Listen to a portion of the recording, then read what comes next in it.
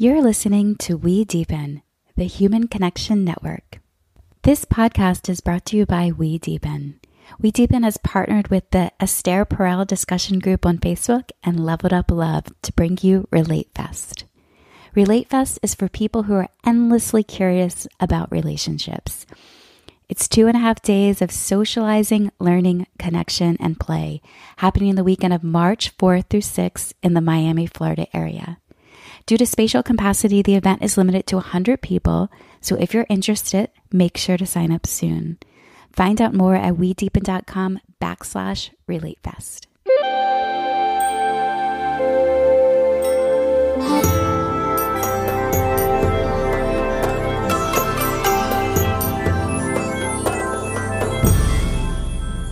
Hello, everyone, and welcome to another episode of Deepen with Christina. I'm your host, Christina Weber, founder of We Deepen, wedeepen.com. Make sure that you, as you're listening to this podcast, that you go to the calendar at wedeepen.com/calendar and check out all of the upcoming transformational experiences that will help you to have a healthy, meaningful, loving relationship. And today, it's a fun day for you to go and look at the calendar, because what you'll see is an up-and-coming experience called the Relate Fest, which will be March 4th through the 6th in the Miami area. And I have the creator of this experience here, and I have her here, and I'm so excited to share with you because Leah Marshall has started 5 years ago the Esther Perel discussion group on Facebook. And it is the most active Facebook group that I have seen, experienced. It's something that I've it's almost like a dream come true that this space exists. For those that don't know, Esther Perel is part of the genesis, the reason that We Deepen is created. Years ago, from 2014 to 2016, I ran a dating experience in New York City. And as I started operating this experience, because I wanted everyone to find the love of their life, and me too. And I thought, just put them into a room and we'll all figure it out. And then I realized, wow, this relating stuff is actually much more dynamic, and most of us didn't really grow up observing healthy relationships. From when I looked around, I saw a lack of relationship role models, and the topic of love, relationship, conflict resolution, communication is nearly all completely neglected in our educational curriculum. So I looked around and I thought, where do we go? How do we learn this? And at the time, TED Talks were becoming really popular. And there was a TED Talk by Esther Perel. I believe that the TED Talk was on the secret desires of a long-term relationship. And I watched, and I just was like, who is this woman? Yes, everything that she's saying, I feel in my soul as being so important, instrumental. And I started to follow her work. And a couple things that, I learned is that, she had shared, one of the things is that our relationships need to live inside of a larger social constructs. They need to be supported by community. So while I was doing this one-off experience, there was more to it. And, people need relationship education. And here is this woman who was just speaking my language. And Leah, first, welcome to this podcast. Thanks so much, Christina. I'm really thrilled to be here with you. And you, I look at you and I'm like, wow, she got it too. Like Esther Perel changed your life to some extent. And how were you introduced to her? And then also, how did that lead to the creation of one of the most popular Facebook groups that there is? Yeah. It's actually, I think it's such a beautiful story because it comes full circle to what you were talking about, starting this dating experiment or experience in New York City. And what strikes me is, all the stories we hear about dating, it's like the attraction, the fun, the good times, the chemistry. And what I've learned over the past years in running this group is so much more of it is attachment theory, which is essentially like the science of how we all respond to connection.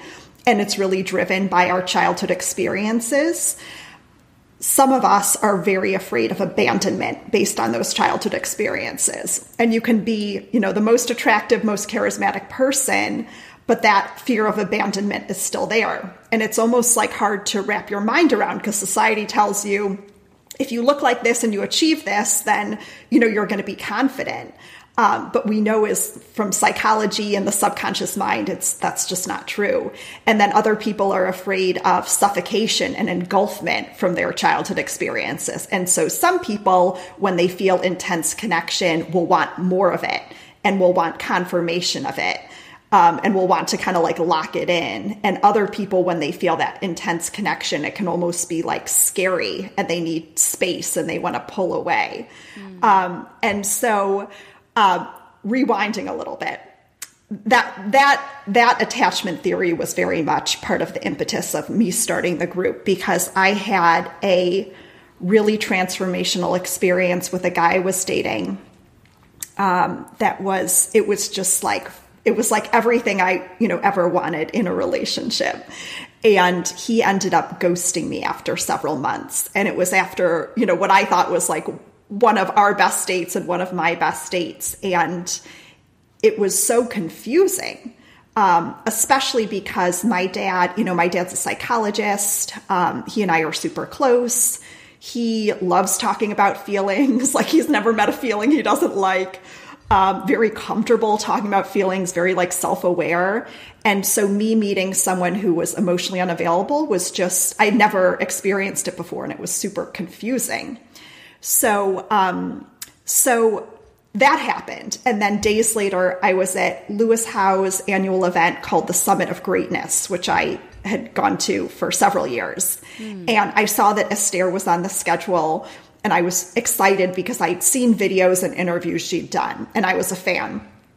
And she ended her talk, I think she was the final speaker of the event, and she ended her talk in dating and relationships were often picked for a role that we didn't audition for. And I had this light bulb moment like, wow, I had picked Ben for a role that he didn't audition for. And I learned pretty far into dating that he was just out of a long-term relationship and not looking for anything serious. And he had picked me for a role that I didn't audition for. And it just kind of brought a lot of clarity to the situation. And I wanted to discuss it with other people. And I have really like smart, emotionally aware friends, but I think like the desire to talk about relationships is like, it's an acquired taste. Like just because, you're intellectual and you're emotionally aware, it doesn't necessarily mean you want to talk about like attachment theory, in your free time. And so on a whim, I started the group, not thinking anything of it. Like in my head, I thought it would just be like me and a few other people. And now it's over 13,500 people from across the globe. It's a highly engaged community. We probably have, 10 to 12 posts every day. And the quality of engagement, it's very, it's different than what you'd see in other groups. It's, we talk about ourselves being a very curious community. There's no shaming. There's no judgment allowed. It's, you get a warning and then you're removed.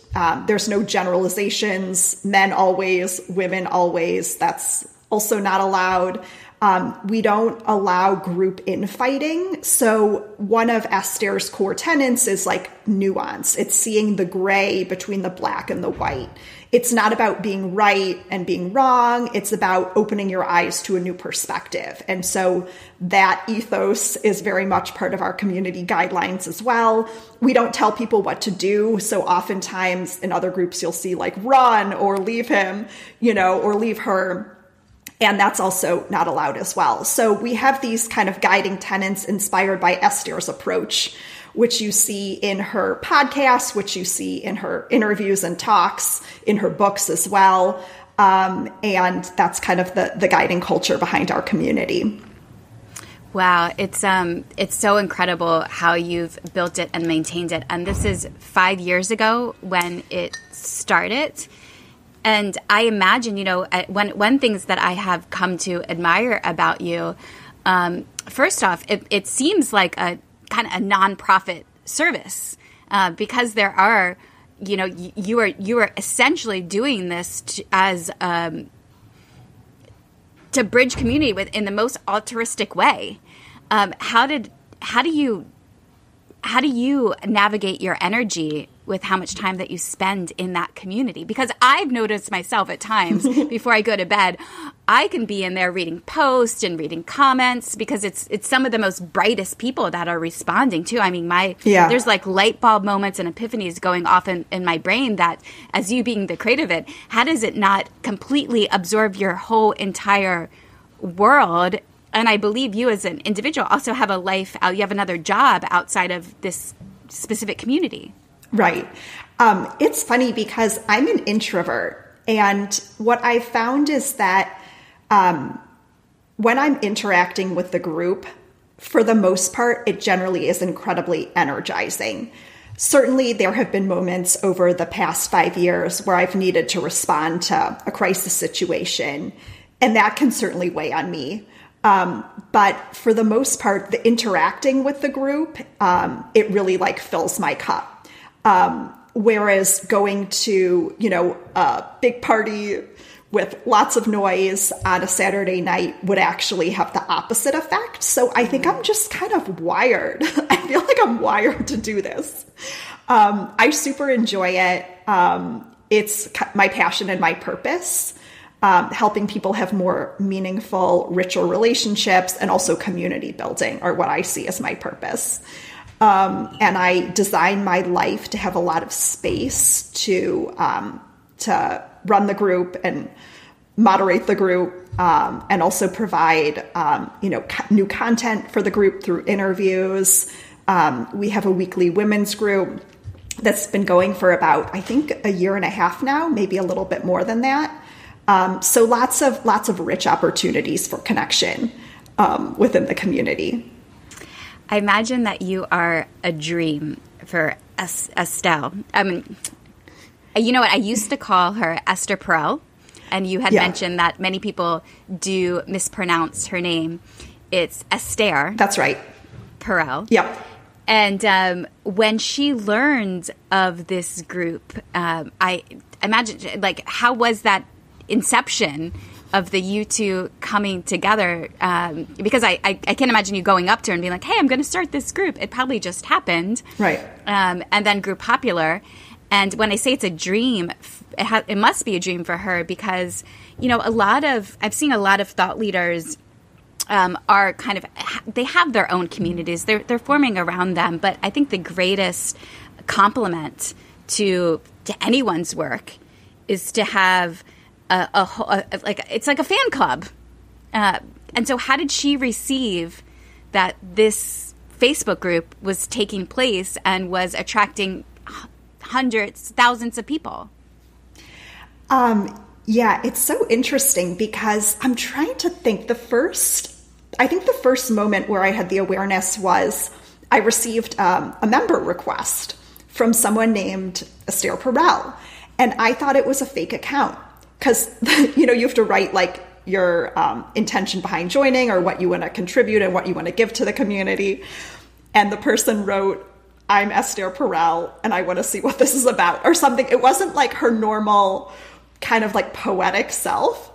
But then I looked at the account and it was totally her. So that was the first moment. That might have been several years in. And then, every year she'll do a video for our community around Thanksgiving. Because we always do a virtual Thanksgiving for everyone, which is a lot of fun. So she'll send a message or she'll send some thought-provoking questions for us to noodle on. I had an opportunity to interview her around one of her Where Should We Begin podcast episodes. I think that was last year, potentially, or the year before, maybe. You know what? One of the most meaningful moments, she rarely comments in the group. She's got a ton going on. But there was a thread that got a little bit inflammatory. And it was related to, I think it was an interracial couple. And there was someone who said, I don't understand why we're talking about race. This doesn't belong in the Esther Perel discussion group. And what's interesting is I feel very connected to Esther because of my history. So Esther's parents were Holocaust survivors and from Poland, as were my grandparents on my mom's side. So my grandma and grandpa survived the war in hiding, essentially, and then were brought together by a matchmaker and then fled to New York and had a very successful grocery store in Brooklyn. And Esther's parents also survived the war. They were the only ones of their many siblings to do so, and they fled to Belgium and had a small clothing store. And then Esther went to Israel and then to New York. And I've always felt this sense of connection because of that history. And what I knew about Esther is, I think, again, because of this shared experience, it's like you look at us and you just see like a white female, you know, for me and for her. But what you don't know is this history of persecution that makes us feel very connected to, for example, African-American people and now Asian-American people who are being really discriminated against, and Hispanic people. And so I share all of that because of my history and that being a very important part of who I am and knowing her history, I knew that cross-cultural therapy and work was a big part of her like start as a therapist. And I knew how like race and talking about race was extremely important to her. And so I created a new thread where I basically linked up maybe a dozen of Esther's different like perspectives on race and relationships. And she ended up commenting on it and just saying like, I'm so appreciative of this thoughtful response. I feel very like seen and understood. She has a couple very close colleagues who are in the group. So I think maybe one of them like sent her a link to the thread. So that is to say, I think she's, she's appreciative. I also think she's probably grateful because she has so much going on with her work, and maybe me doing it gives her more space and more bandwidth to do the stuff that she does really well. Yeah, I think one of the greatest compliments to you is her trust. Yeah. Yeah. That's so beautiful. And you know, to me, I dream of the one day I get to connect with her because of, you know, she is the inspiration underneath of We Deepen and this ecosystem of all these events. It's through her words that I then took and built this system. And I've never reached out to her. I've always thought, you know, one day when I have the conversation with her, I think I even have in my phone questions like, here's conversation topics for when I do, I get to be in the room with her at some point. What I'm really excited right now is now that this group has been a virtual community. Yeah. Is now going to have the opportunity to come together and be in person, which it sounds as though it's the first time. I don't know if you've done some gatherings in person before. You're in Chicago, in the Chicago or other areas, but this one seems like it's has the opportunity to be super impactful, super powerful, and something that repeats on a yearly basis. So it feels like the first annual Relate Fest that's brought to you by this community is coming to life. So I'd love to hear more about like what's the inspiration behind it, why now, and what you're planning for it. Yeah, so we've had some smaller gatherings. Several years ago, I think it was 2018, Esther has an annual live event called Sessions Live. And the topic was masculinity. And we ended up doing a series of dinners in New York, LA, and Chicago, where we were talking about some of her ideas about modern masculinity and kind of the old paradigm of what it means to be a man. And then some of the newer expectations. She has this quote, like, essentially women have had a century to redefine their identities as women in the Western world. And men haven't really had that same opportunity, at least in terms of like kind of like this, major cultural moments, the right to vote, the right to own a credit card, and even just the option to only work, or stay at home or do both. And there hasn't kind of been that same moment for men. So we had these conversations. It was a mix of like thought leaders and then also group members. And they were more kind of like smaller discussions.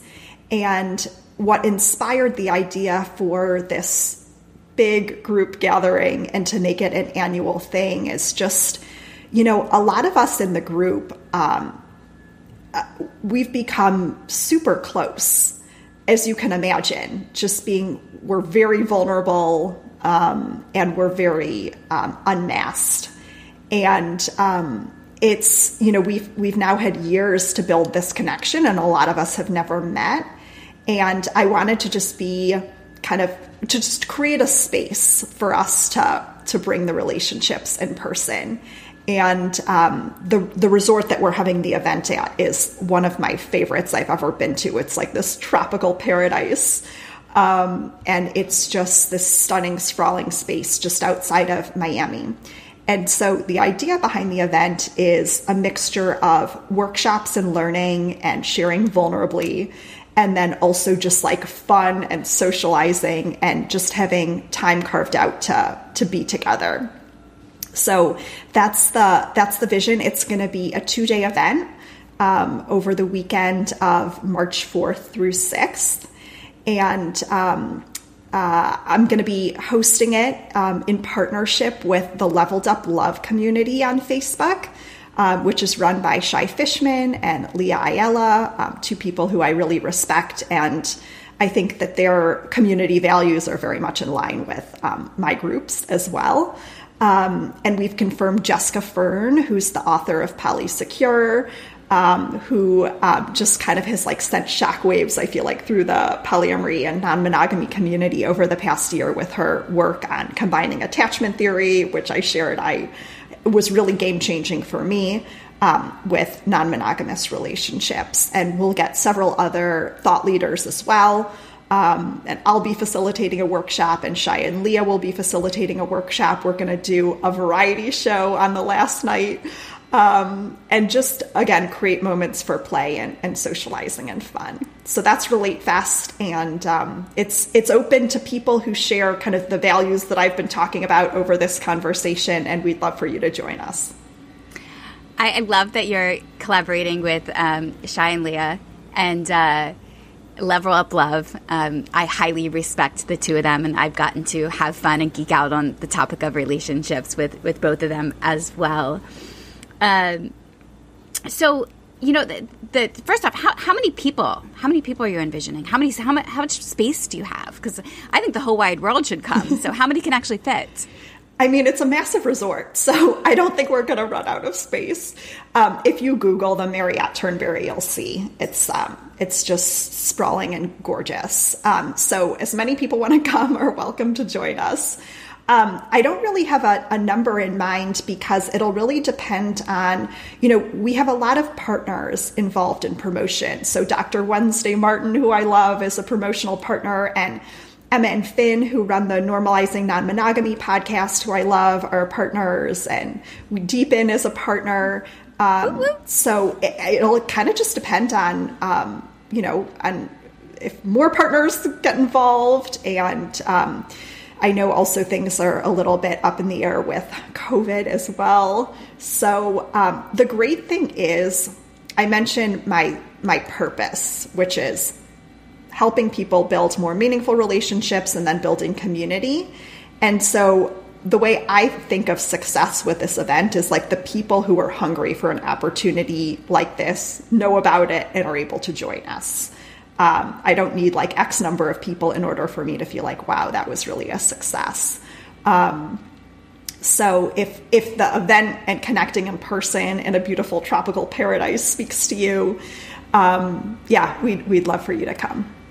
Well, you don't have to take in the having a goal of the number of people there, but me in playing a role in, I think of both of us have a vision of the world that we wish to see, of a world that has more meaningful, loving relationships that we're connecting authentically.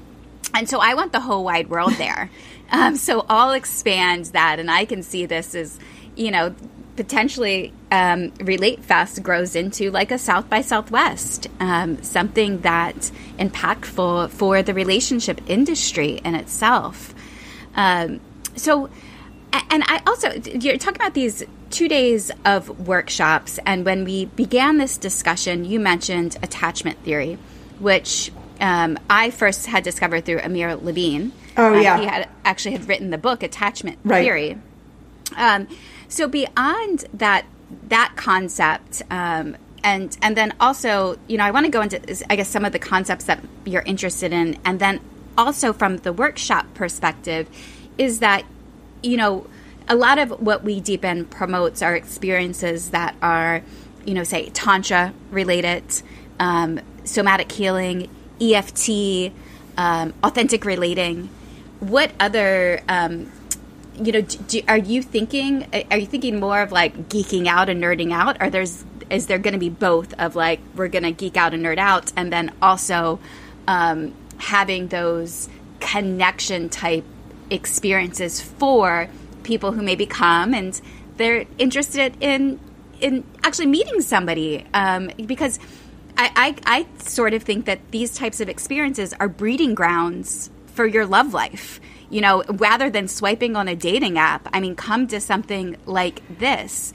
And also, if you're in a relationship, this is like the perfect place to go to deepen that connection with your significant other, to have that experience of feeling community and that you're doing something, other than therapy for your coupledom. We oftentimes talk of like a self-care practice, but this is like your relational practice and the place to go for that. So yeah, can you speak a little bit more of like from the concepts that maybe will be covered or that you're interested in covering, as well as the connection like experiences that people may have there? Totally. Yeah. So the workshops they're going to be small and interactive. It's not going to be like a speaker doing a presentation. It's meant to be more kind of like immersive.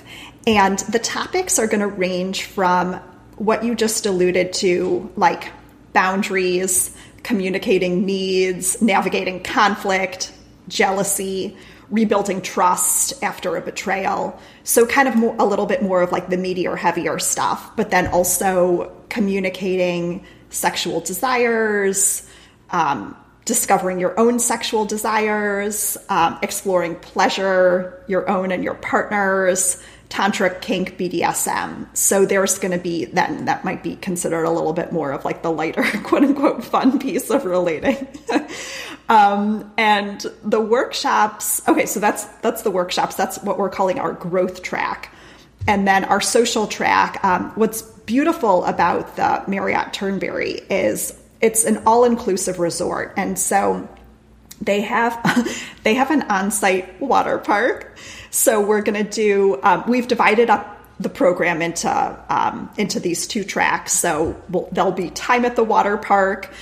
There's an aromatherapy steam room. There's a Himalayan salt suite. There's a driving range. There's a beautiful fitness center.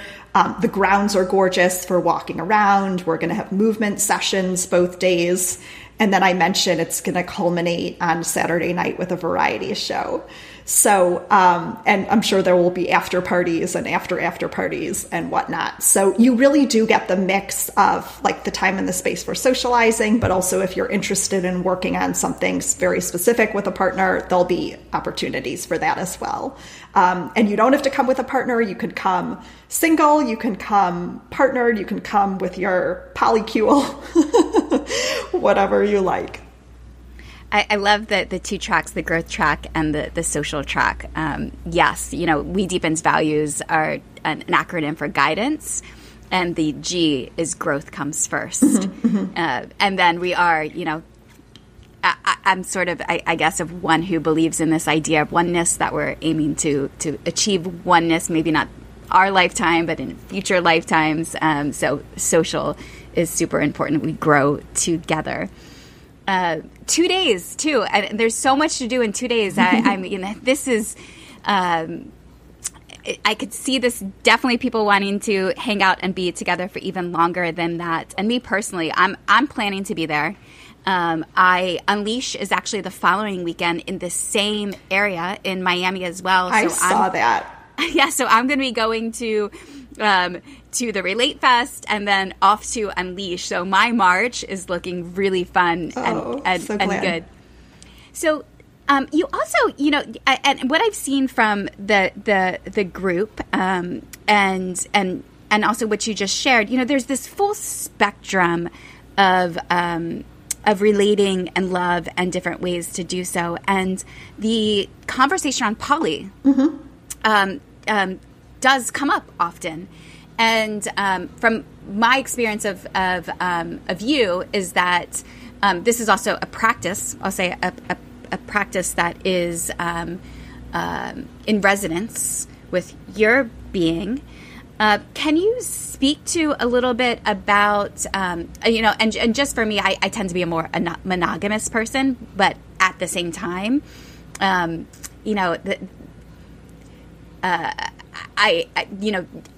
grew up with that idea of I grew up with in my world of a lot of cheating and of a lot of lying. Yeah. So I look to poly and I'm like, well, I would love to have some of those, what we say is like that you've learned in the poly community of authentic relating and being honest, radical honesty is sort of missing or broken in some of the monogamous culture. Yeah. So I just love, when you think, Esther Perel isn't necessarily promoting poly, but she's open to poly. How does her message integrate with this idea that maybe some people are scared of? They're like the idea, no. How does she and you work within that specific concept? Yeah. What I love about Esther is she doesn't have she's not like pro-affair or anti-affair. She's not like pro-poly or anti-poly. She says open relationships can make a lot of sense, but they're not for everyone. And she sees it more as a relational philosophy about the centrality of the individual and like the freedom of the individual within the relationship. She did a great interview with Dax Shepard, the first one. So she's done 2 interviews with Dax. The first one she did, they had a really interesting conversation about open relationships. And then she also did a panel on YouTube with some polyamory experts. It's so funny because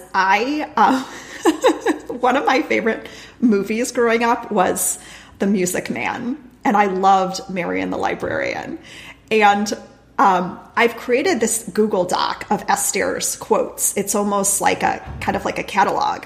And I love this Google Doc. We have probably over 300 now quotes with the source and the link to the interview or the video. And I can see in my mind the specific talks where she's really spoken about open relationships. And she did an event, I think it was with the Summit series in LA, where there was a really great audience question where she talked about open relationships. the Dax Shepard interview, and then this like poly panel or 3 interviews she's done where she's spoken about it. And then it will also come up sometimes in her Where Should We Begin podcast episodes, where there's a couple, maybe one person wants polyamory, or one person wants polyamory for the sexual novelty and another person wants it for the emotional intimacy and connection. That's actually a really interesting line to dive into, like your poly why. I think so often people are drawn to the idea of polyamory, but they don't articulate and get clear on their poly why. And if they have a partner, their partner doesn't necessarily do that either. And you might have 2 people who say, okay, like a couple that opens up and say, we want to try this polyamory thing. And one person wants to explore BDSM and kink, but they want emotional intimacy with just that one person. So they want to be like emotionally monogamous and have a lot more sexual novelty in their life. And then their partner doesn't really care about the sex, but wants deeper emotional intimacy. And you can see how that would cause a lot of challenges within the relationship. But in terms of me, why I choose polyamory is, for me, I'm kind of aligned with Esther. It's more of like a connection to this relational philosophy. When I've been dating a man in the past and they're like, you're mine, that's always felt like really not, I'm not drawn to that, like this idea of kind of this ownership. And at the same time, I love the idea that you can meet someone and bring energy from that relationship to other relationships. I love the communication norms in poly. I feel like just like talking about boundaries and needs and desires is so normalized within the culture. And that's something, as I'm sure you've gathered, I'm a huge fan of. I'm in a unique situation in that I don't want kids. I could take or leave marriage. It's not like a goal or a vision that I have. I enjoy living alone. So, it just also, there's kind of that additional element. I think if you do want to have a family, it's an additional, layer to navigate. But for me, it's more a relational philosophy. And, I'm involved with some of the poly groups in Chicago, and it's just also been a really meaningful community to be plugged into, which, as I've shared, is super important to me. Yeah, the communication norms in poly, I think anybody, whether you desire a monogamous relationship or a non-traditional relationship, just looking into these communication norms, it's so that's one of the greatest things I've learned when I've studied polyamory.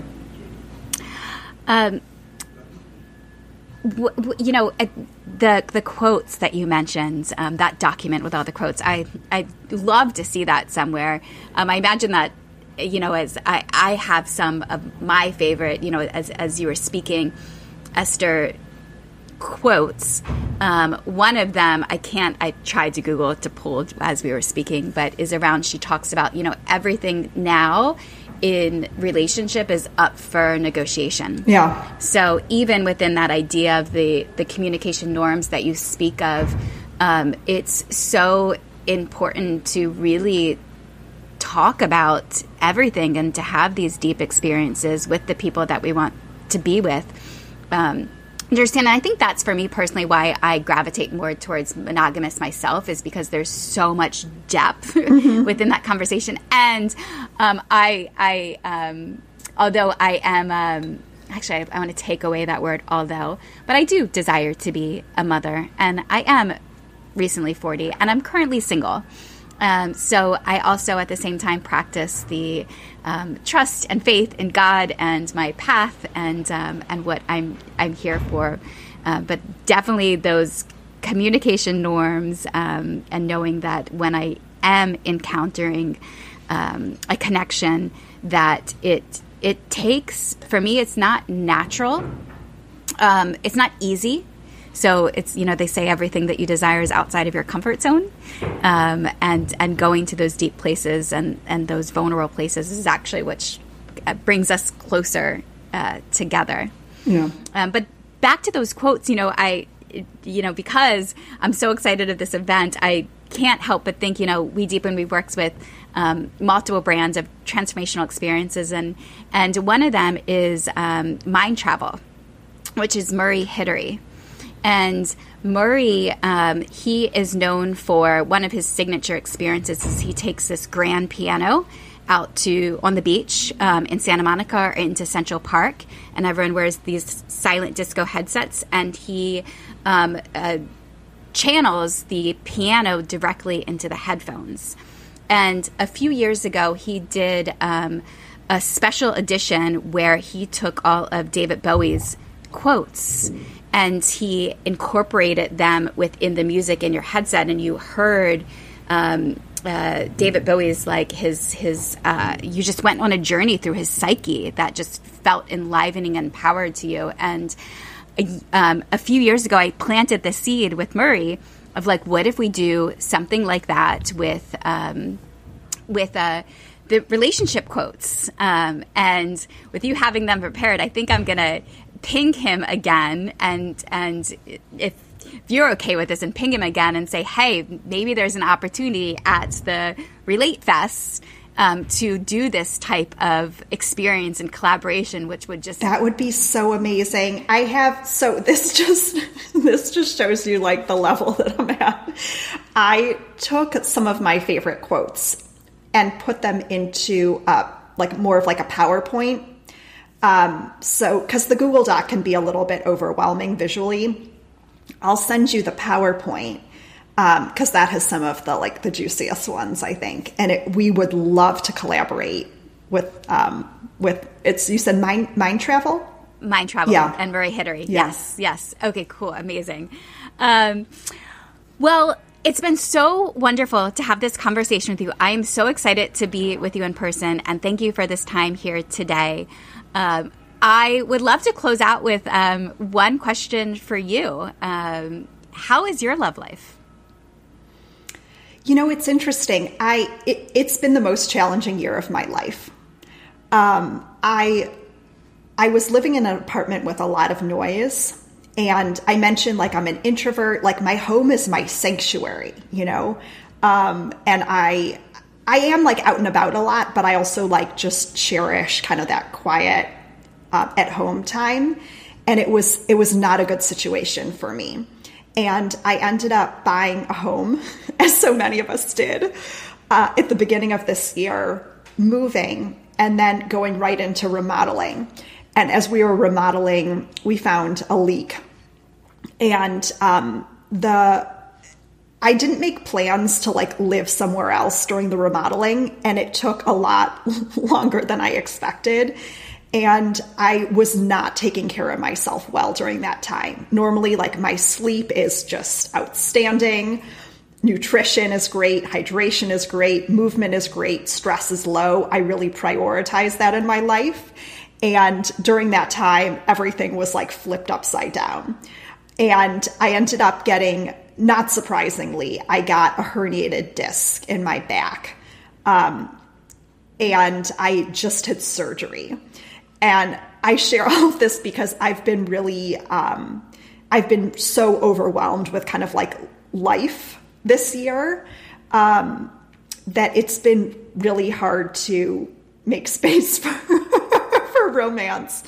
And I will also add that a huge part of my life is I love pole dancing. It's a major way that I connect with my own sense of eroticism and sexuality and play. And I'm part of an amazing pole dance community in Chicago. And the owner of the studio is one of my favorite people in the world who I just look up to and adore and appreciate. And so because of the surgery, I haven't been able to do pole dancing. So I would say I feel like I'm coming out of this very dark era where I've been super overwhelmed and putting my time and energy into things that I just rather not, be doing. And then I was in a lot of pain because of the injury. And now I'm like in recovery mode, which has been really smooth, but I'm still not able to do a lot of the stuff that I love. So I'm feeling excited about next year. But this past year it's just been different priorities for me. So dusting it off, and what I like to hear in a meeting yesterday, a colleague had shared that he's viewing 2022 as a new era. It's a completely new era. We're dusting off all the turbulence, all the challenging from the past 2-3 years, and just moving into this era of connection. Thank you for leading us in there. And I think, too, in your answer, when I asked, how's your love life, it just shows how the interconnectedness of our entire world is all in relation to the answer of that particular question. Yeah. And then last, just a little piece about me, too, is I love pole dancing as well.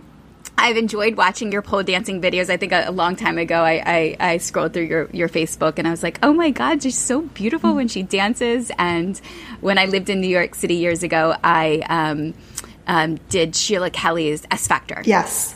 So I did probably 3 years of that and had a pole in my New York City apartment. And it's something that I haven't had a chance to do in the past few years, but you seeing that's inside of you, it reminds me as well of a joy that I once had and will have again for pole dancing too. So cheers to more pole dancing in the future as well. And I hope that anyone listening here, come join us, be with us in Miami. Hey, come spend the whole month. Let's just be the whole month in Miami, at least the first 2 weeks. And you can check out that experience at wedeepen.com. I'll also, in the show notes, if you go to wedeepen.com, I'll link you to the discussion group on Facebook. Mm-hmm. So come and join us, see what it's all about.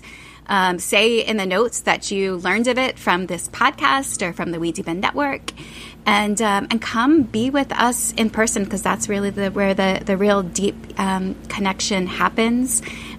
So we go online to also be offline together, and that what's the word I'm looking for? But that ever-present connection between the virtual and the in-person real life world. Thank you all. And thank you, Leah, for being a part of this. Thanks, Christina. It's been a lot of fun. It's been a lot of fun. Thank you all for tuning in to this episode. And if you enjoyed it, please share it with friends. Like, follow, leave a comment. It helps other people discover this podcast and get access to this world of transformation and education on how to have a more meaningful, loving relationship. Okay, everyone. Bye for now.